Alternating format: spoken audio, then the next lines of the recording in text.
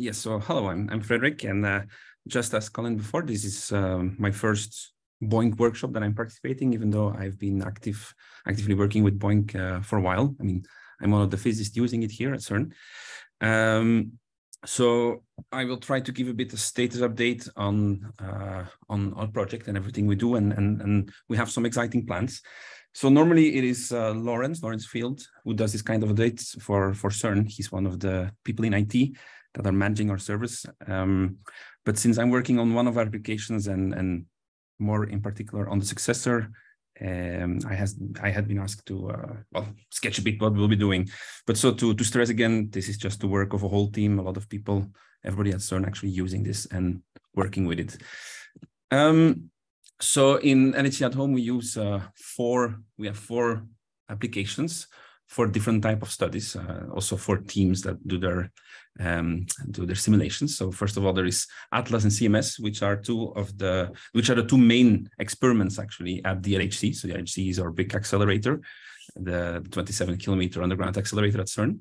And Atlas and CMS are the two main experiments. So both of them have an application in LHC at home, and both of them, they run simulations on BOINC here that they then use to compare what they get from data, because finding new particles, let's say proving new theories here in high energy particles, particle physics always means you make predictions following a certain theory, and then you try to see, can you find the signature in the data or not? So for Atlas, for example, they focus their BOINC studies on alternative models of the universe. So they really look like new particles and new interactions.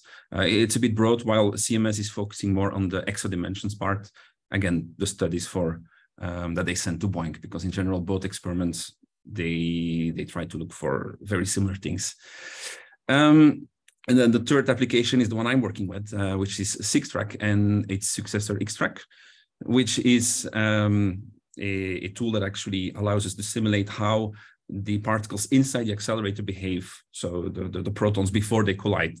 Getting protons to these extremely high energies before we collide them is not a trivial task.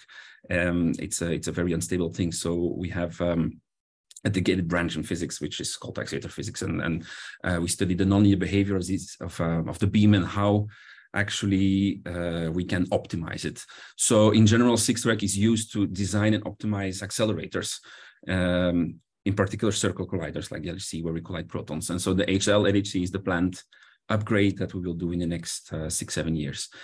And then the fourth application is theory, which actually they will simulate high energy particle collisions, but then this is to tune certain parameters in the model. So if you know a bit of particle physics, we're talking about the standard model, and there's a bunch of parameters that actually are difficult to get out of experiments. So you need some kind of tuning, you need some kind of prediction as well. And so they have their Monte Carlo methods to tune the parameters better. So that's generally the four applications we have. Let me quickly say a bit about the infrastructure. Now, of course, this is not my field, so I might say something that is not exactly correct, and I count on Lawrence to correct me there. But our servers have been updated to the latest release in January, so the 1.4.2. I believe before they were on a rather old version. And we have a cluster that is running on CentOS 7.9, so a certain version of CentOS in a scalable setup. We have a load-balanced web front, and we have dedicated servers for file upload and download. We have 6 of them in use. They can be increased for less or more input-output. And the storage backend is on the Ceph file system.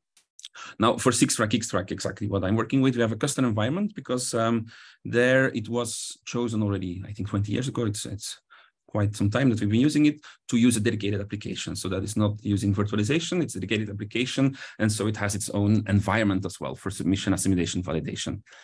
And then for the database on demand, we use a MySQL server. So we also have in parallel to that a test server, so that we can develop new code. Like as I was saying, we have XTRAC as a successor. So I am currently helping develop the custom environment for XTRAC, so the submission, assimilation, validation, and we're doing this on the test server. We're already submitting very few jobs to some of the volunteers to see how does it work, because it's a fundamentally different software. And then it's also tested on CentOS 8, because at CERN the OSs are actually going in generations. Now the CentOS 9 is being distributed in some of the CERN computers, but so not yet on our BOINC servers. We might target Alma Linux 9. Honestly, I am not sure which OS that is. This I just got from the IT people. So here is some overview plot of what we have been crunching in the last year. So different colors are the 4 applications. So the blue one is the theory one, the green one CMS, then the red one is Atlas, and the orange one is 6-track, so the beams. And as you can see, 6-track has a habit of being quite peaked, while the 3 others have a habit of quite continuous jobs. This has always been a bit an issue or a feature, depending on how you see it, of the beam tracking code, because it's quite a lot of data, it's quite a lot of simulations, and let's say submission goes way faster than analyzing it. On top of that, it also has a bit the disadvantage of being quite difficult to predict how long a job will run, because we're essentially literally following a bunch of particles in the beam pipe, the 27-kilometer beam pipe, and we're trying to figure out what is the stable region of particles, because that will describe how stable a certain setting of the accelerator is, right? And so if you scan a set of initial conditions, and those that are quite far away, well, they will die faster. They will hit the wall, they will hit the pipe, and then they're out. So you don't know in advance, of course, where you can start. So we get a lot of jobs that die instantly, literally in less than a minute. And we have other jobs that can take hours to complete because they're in a stable core. So by definition, it's a bit difficult to design good jobs. This is something we're actually addressing with the X-Track setup to scan in a smarter way so that all jobs have some kind of stable running time. And we're also looking for a, let's say, less file heavy submission and retrieval system. So on the volunteer side, it's very, very lightweight, but on our side, it is quite disk intense, and that is actually why we get this peaked behavior. So by distributing that a bit better, we hope to get a more continuous flow. On top of that, also, since a lot of our users moved to the new code already of X-Track, there's only 1-2 users at this moment sending a lot of BOINC jobs, which is again why it is so peaked, because this is when he's actually retrieving results and analyzing them, and now he's submitting in. This was me, by the way. This not, but the year before was me. So that was a bit the general, let's see, at home. Well, from my domain, I will now focus a bit on X-Track, the new application that will replace X-Track. So as I mentioned already, in practice, most people in our teams are already running X-Track. There's very few people still running 6-track. So it is about time that we can move X-Track onto BOINC as well. And then we will have a lot of users again that can submit to BOINC, and we will get a more continuous flow of jobs on that front as well. So what is the whole point? So the 6-track was the original code. It's quite old. It was very decent. As I said, it's a tool to track particles through a simulation model of an accelerator. And the whole goal is then to see like how do they behave in a long-term time scale. So long-term, we're talking about minimally 100,000 turns in the accelerator. We can go up to 1 million or even longer. Now 100,000 turns might look like a lot. It's 27 kilometers times 100,000. But this is literally a few seconds in the machine, while in reality, the beam stays in for hours, 10 hours, 20 hours sometimes. So even then, it's only a small fraction of the realistic scenario. But 6-track does this quite adequately with very high precision, very fast. It's very versatile. And it's, as I said, very fast. It's highly optimized. It's Fortran. It was a very important tool when the LHC was designed in the early 2000s. It is still a very important tool up to the last year where people started moving to X-Track. Because of course the LHC is being optimized all the time. The parameters on how to operate it, they change. We push to higher energy, we push to higher intensity. These things need to be tested, simulated, checked, and all of that. This has been always done with 6-track. And then one of the big pros as well is that at the start already 20 years ago, there was a lightweight app developed for BOINC so that it can be sent to the volunteers in a very low footprint on memory and disk. So then we move a bit to the cons, the reason why we have X-Track now. Well, the main pro here, Fortran, is at the same time the main con because, well, let's be honest, Fortran is a rather old code and not so many people are very well versed in it. So it became more and more difficult to maintain the code. Also, when over years the functionality of this code kept on growing, it became more and more complicated to, well, make small changes because it's not an easy to read code, so to say. It's also not very modular. 6-track by definition does only single particle tracking. That means even though we pack a bunch of particles that we track through the machine, we check them one by one and we ignore interactions between them, which is an approximation. But of course, we know that there are effects between the particles that might matter. It's also not suited for lepton machines. What does that mean? Well, as you probably know, the LHC is a hadron collider. That means it's colliding protons. But we also are studying other future machines, like one of the very important ones is the FCC, the Future Circle Collider. And that will be in a first stage, that will be an electron collider, electron-positron collider. It will be 100 kilometer. I mean, this is not a certainty that it will come because, you know, things cost money, etc. But the design is in a very, very stable phase. And so 6-track would not be able to really do simulations for that machine because there are slightly different physics happening with electrons. So that is the, let's say, the limitation ANSI in 6-track. And then the next ones are kind of the consequences from that. Because people are moving to the new code, we have currently very few users of 6-track. So we have a reduced number of jobs in BOINC coming from 6-track. And on top of that, they're peaked because it's 1-2 users. So whenever they submit, we have jobs. Whenever they work on the results, we don't have jobs. By the design, it only runs on CPUs. By the design, how the server, let's say the environment of 6-track on our server was tuned to this one application. It was also tuned to one type of study alone. So also that limits the amounts of users here.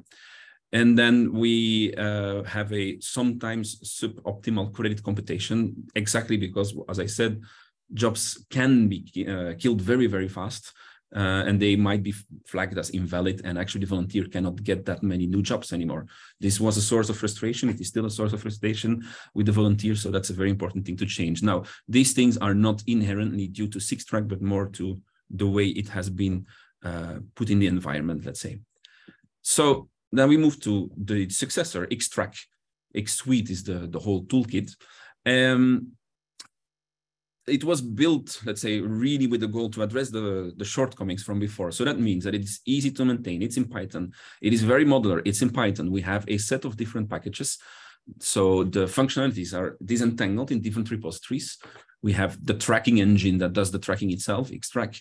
We have XPart for particle distributions, because in the end, of course, we want to track a whole set of particles. How you distribute them makes a big difference. So we have a whole set of tools for that one. We have X-Fields, actually, which is now something that 6-track did not have, which is literally checking how the particles influence each other. We have X-Steps. This is something technical, not very important. Then we have X-Col, which is looking for collimation methods. What is that? Well, we have beam protection devices. Protons that fall out might damage the machine. So in the real accelerator, we have blocks of tungsten, carbon, and whatever alloys we can make with these things to protect the machine from these particles that fall out. However, these particles go in, they're very highly energetic, they will go out again with slightly different energy. So that's, in a sense, worse. So we have a whole set of these in different stages.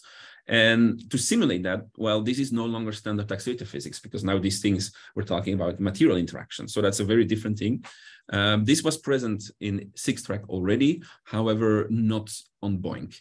Now, the way that this is ported, the way that this is perceived, let's say this toolkit, this will be available on BOINC as well. Again, getting a bit more users on our site on the BOINC.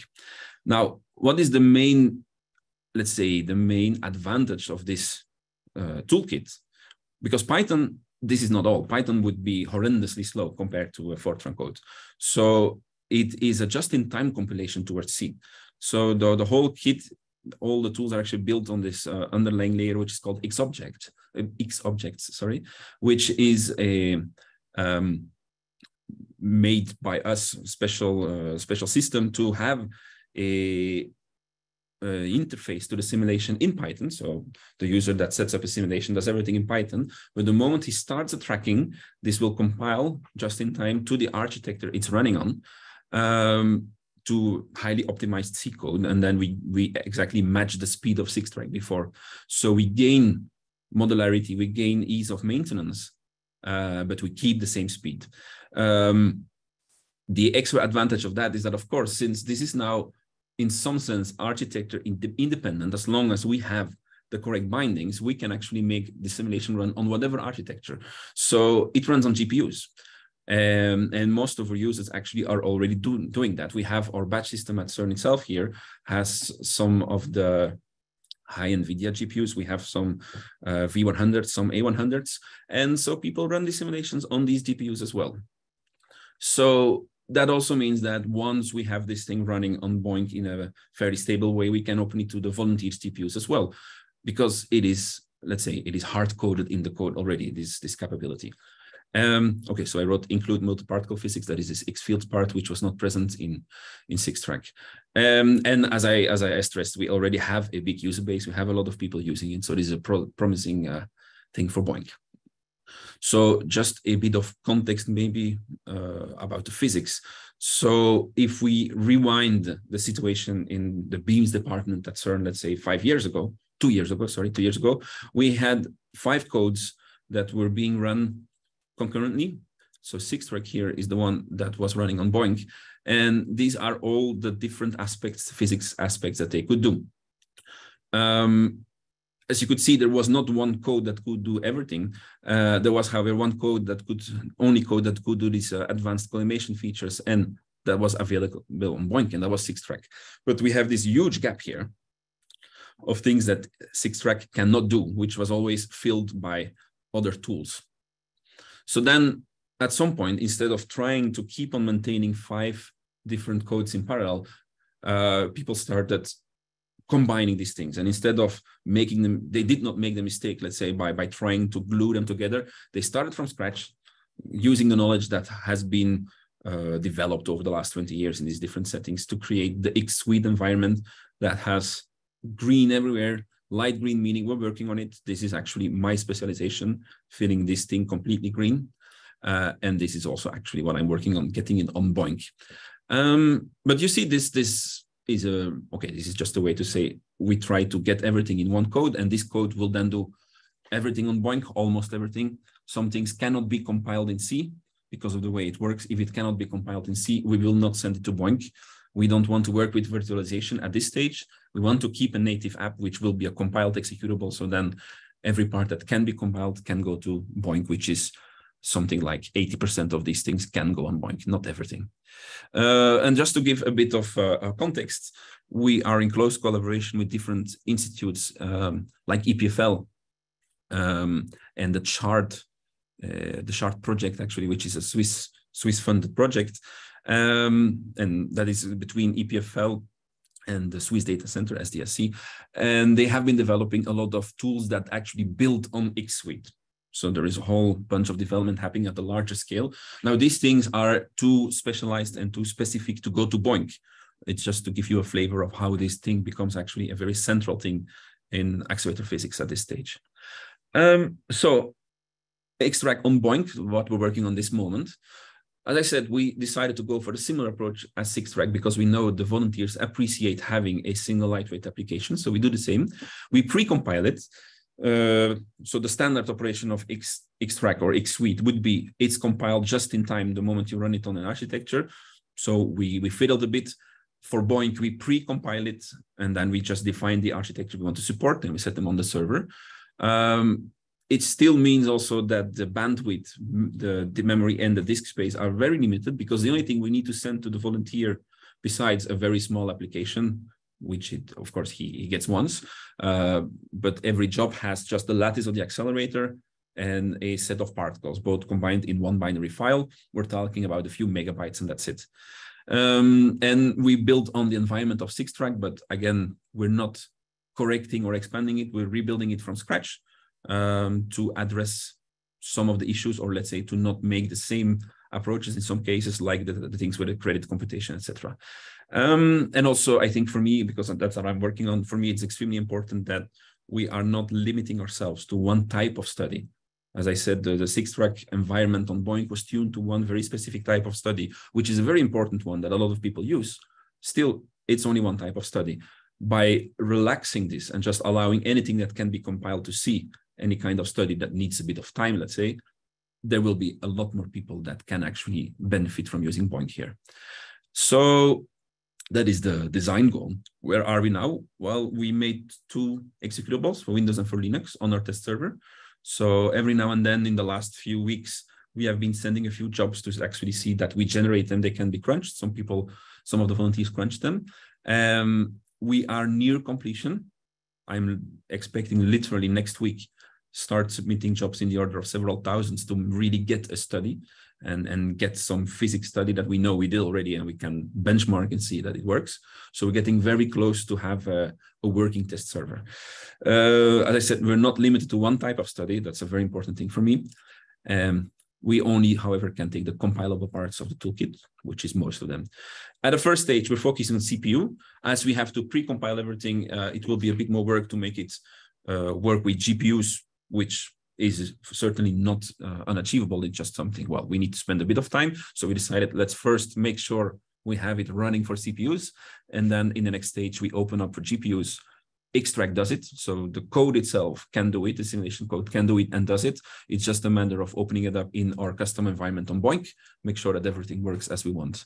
And then, as I said, we want to address the credit issue by a smart sampling. So one of the design choices of the original 6-track was to sample radially and send batches per angle and per radius of particles. That also means that one job could have only very high amplitude particles, which have an extremely high chance of getting lost immediately. So these jobs, they would die within a second.